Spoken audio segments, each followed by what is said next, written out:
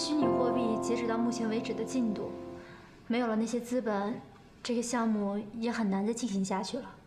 如果大老板还有兴趣的话，我愿意无偿将这些资料都给公司。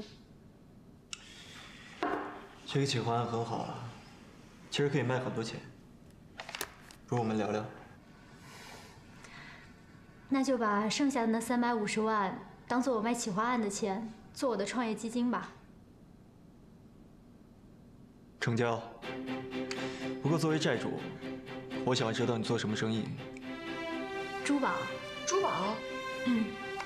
我大学室友的父亲在云南经营一所玉矿，虽然我一直没有钱，但是这4年里面，我聊着也就聊出兴趣来了。我还有一位学长在日本的珍珠企业工作。说老实话，我对宝石业的了解是要多于科技业的。柳柳，过去怎么都没听你说过呀？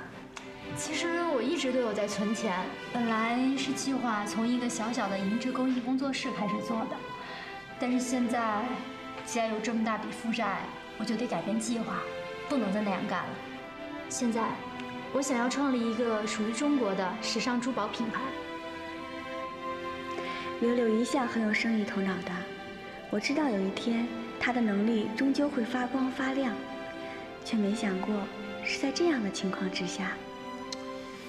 那么我的条件是在你们没有还完钱之前，这个公司要隶属于丰腾旗下，为了方便掌管你们的账务。用丰腾集团做背景，珠宝公司的运营效益应该是加倍的吧？无论是银行的借贷，还是宝石商的往来，都会信任许多。大老板，这是想帮我吧？我是个生意人，只有你们顺利了，我才可以顺利拿回钱啊。珊珊，你还是决定帮柳柳。这不是帮，是薛家的大事，我不能缺席，必须要参与。但是你要知道，出了这扇门，你们就要靠自己。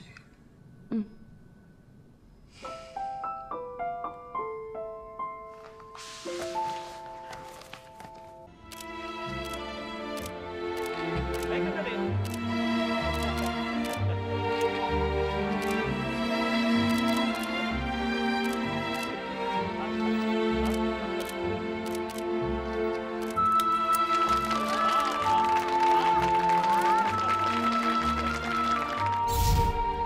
风尚珠宝呢，是由我和我表姐共同创立的一个比较时尚的珠宝品牌。我们主要都是请一些比较年轻有为的国内设计师来为我们全新打造的，比如说这一款，大家最近都有看过《来自星星的你》吧？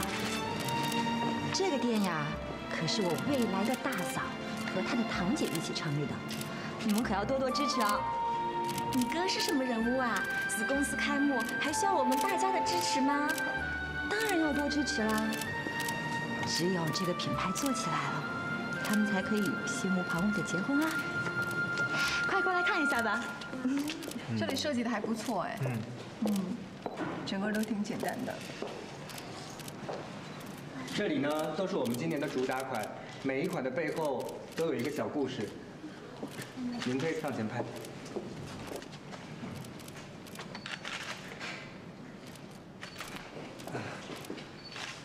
冯大哥。2位先生好，这位是今年5份来的。火火，你怎么在这儿啊？来做设计助理，所以也不好事先跟你打招呼。你先忙。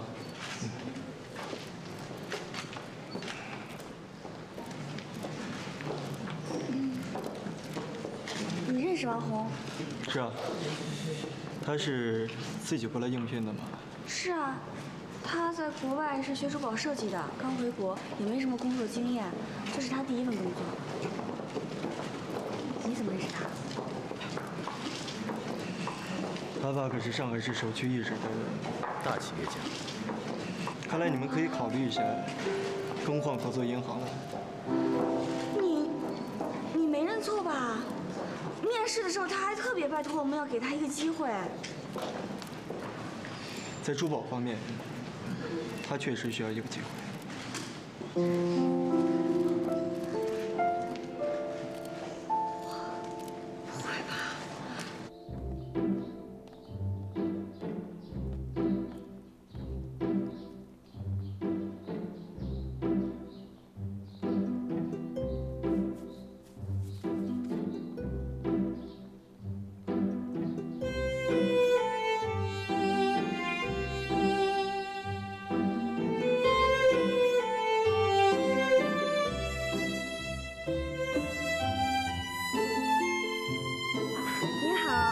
们是风尚品牌，简称 FS。这是我跟我堂姐一起创立的珠宝品牌。其实啊，珠宝的真正价值是体现在于这个宝石的原料，还有这个工艺的本身。啊，你看那些国外的珠宝品牌，对我们店里也有的，但是我们品牌叫一下，不好意思啊。失陪了。那我得去看一下。珊珊，你怎么把丽叔的订婚礼作为你的销售中心啊？小心他生气啊！哎，不会的，不会的，我送了他一对耳环，他说了，金一亮，最好呢从这个月就开始还钱了。丽叔现在也当真起来了。不错嘛，突飞猛进，越来越好了。对名牌也开始认识起来了。下次咱们逛街的时候，没有借口不买了啊！我这是赚钱的知识，不是花钱的习惯。我现在还负债。哎，我跟你说，珊珊，你看这……哎，吴太太。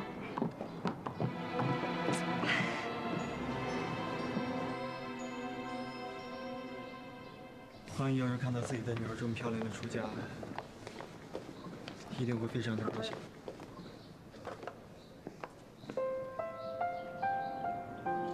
谢谢你今天让我以哥哥的身份把你嫁出封家老宅。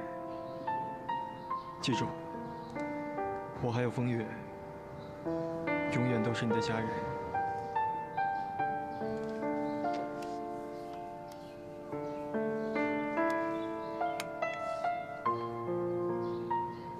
好兄弟，照顾好他。放心吧。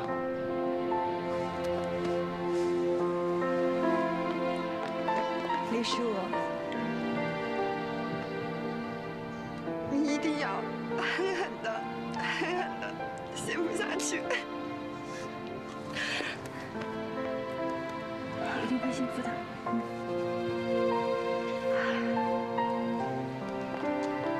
珊珊，丽叔，祝你们幸福。如果郑琦欺负你的话，跟我们讲，我们帮你出气。珊珊，我只有当你在祝福我。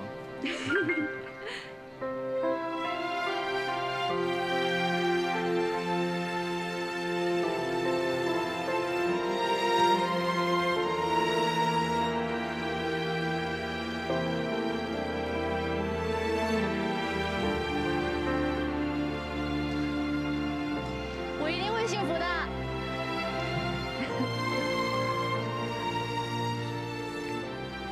可走吧。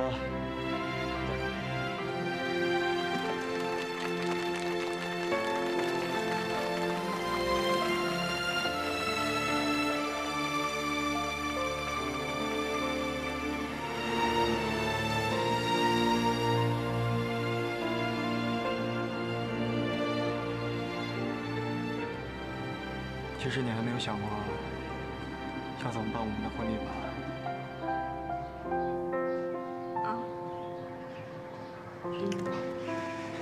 没关系，还有1年的时间，慢慢想。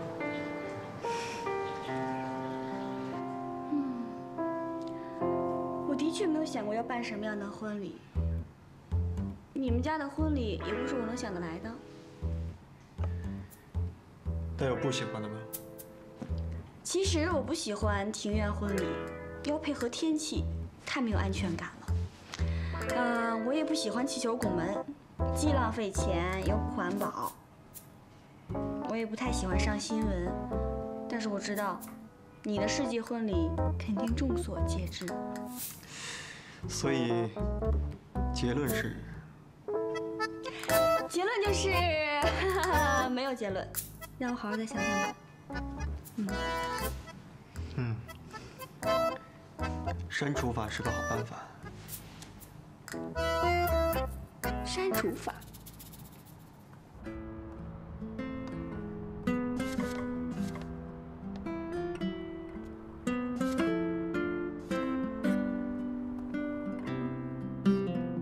不知不觉，我跟风腾之间的关系好像有了变化。